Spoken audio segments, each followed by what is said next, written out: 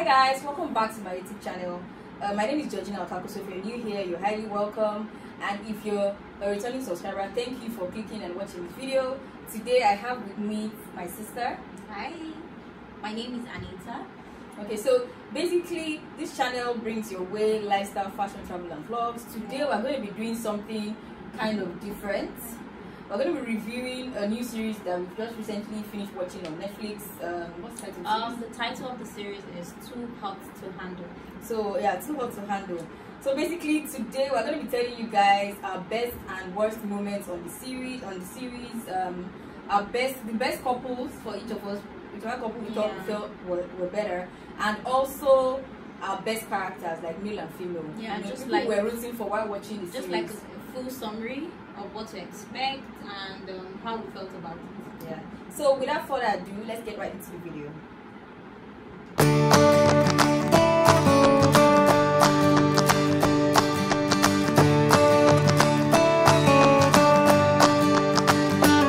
Welcome back, guys. So before we jump right into reviewing the show, we hope you guys are keeping safe and respecting or listening to your health regulators on the advices that have been given. Hope you are self-isolating and taking care of yourself. Praying that this ends soon, because I know it's like a lot for a lot of people, you know, and yeah, we hope you guys are safe. So let's jump right into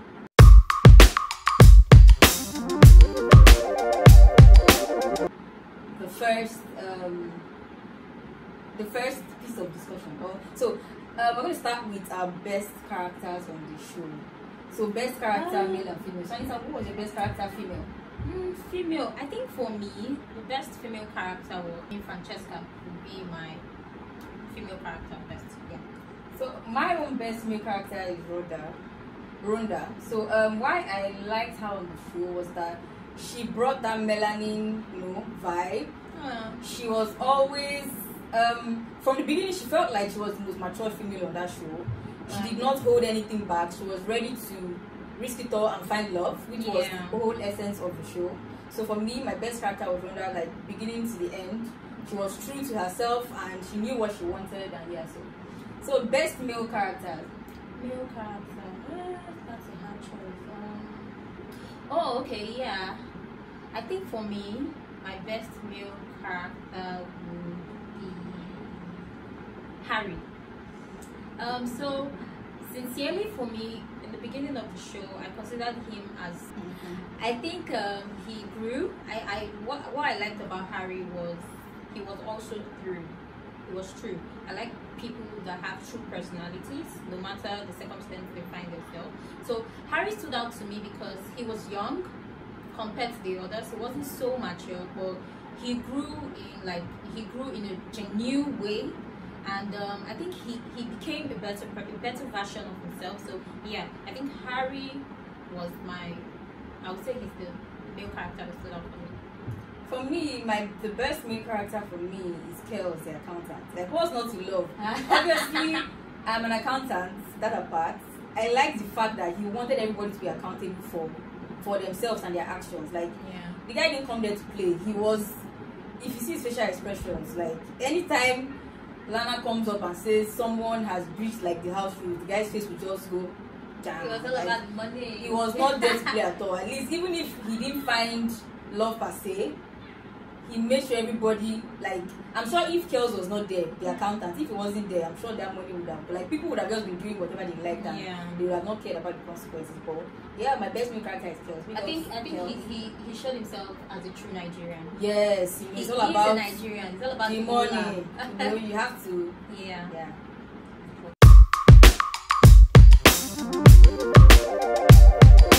So on to the next item. So the best moments on the show. So I'm gonna start by saying my best moments on the show. The best moment on the show for me was at the final season, the final episode, when Lana told Harry and Francesca to go and spend like the last night at the suite, like the private room. Everybody thought, and I think she actually promised them that if they could stay apart for the whole night, she was going to give them back all the money they had spent, throughout the show, and everybody was like, why? I'm sure they were like, why Harry and Francesca? Why not Rhonda, Sharon? Why Harry and Francesca? And even like the suspense was really high, because at that part, the way she was chasing him all around the room, I was like, oh my god, this part, can't these people just stay apart? Can they just respect this thing and just do it? And the next day, fast forward to the next day, at the time when Nana was speaking, she gave a very dramatic pause and suspense. That everybody was like, okay, let's just have it. They could not stay apart. Let's know that we've lost, all the money. And then it came out and it was like, oh, everybody was like very happy for them.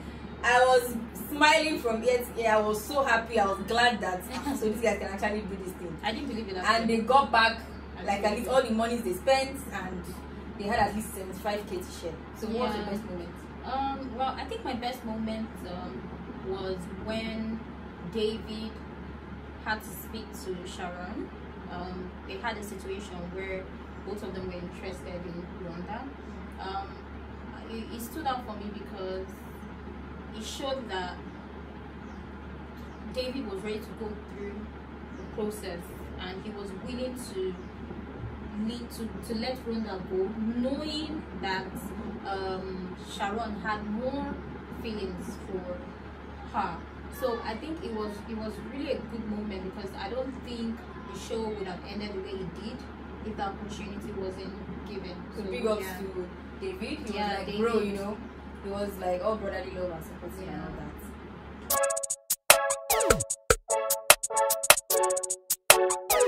On to the next item, or so the best couples for us. So they're basically just two couples on the show. At the end of the show, it just came out to having two couples. So what was your best couple? I think my best couple would be Rhonda and Sharon. Reasons being that compared to others, they were really mature, and the fact that I think they had more realities to deal with compared to the rest of the contestants. That's what I feel, because Rhonda had a child, and it was a big deal bringing a child into the whole scene that was happening. So I think it was a big step for Sharon to also accept that, and I think they stand out to be like the realest couple, because they have the real life cut out for them. Like, it's going to be a whole lot to actually stay together. So I think they stand out as the best couple, and they knew how to respect boundaries, and for me that's it. Rhonda and Sharon. Okay, so obviously my best couple were Harry and Francesca. Fun to each other, and they were like, okay, we have to do this, and even when they mess up, they agreed on it together, and it was just obvious that they couldn't just stay away from each other. They loved, they were so much into each other in the show, and at the end of the show, they were still together. So to me, after all the tribulations and trials and challenges, they still ended up together. That's why they're my best couples.